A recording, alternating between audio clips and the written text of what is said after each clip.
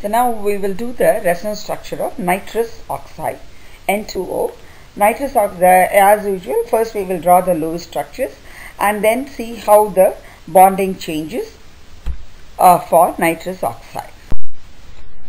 So first let's draw the Lewis structure of nitrous oxide, N2O.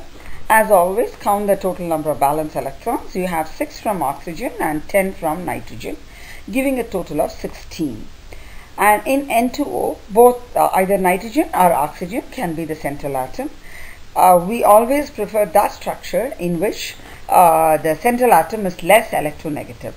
And let's draw both the structures with oxygen as the central atom and nitrogen as the central atom.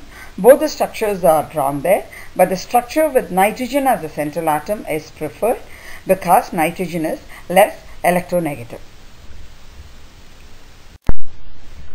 So after the Lewis structure, let us draw the resonance structure.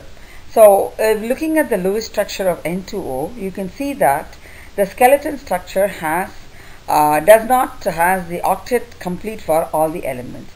The central nitrogen has only 7 electrons.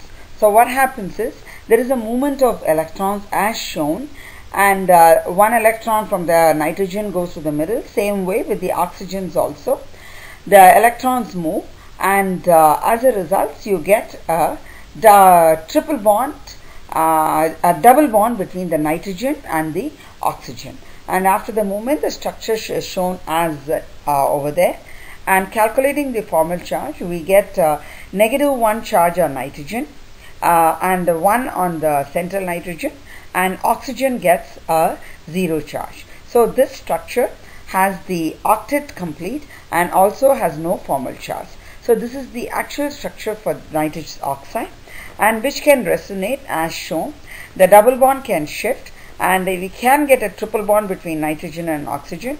Like basically the second structure with the triple bond between oxygen and nitrogen may not be very stable, but as the resonance structures can be one of the 3 structures shown over there.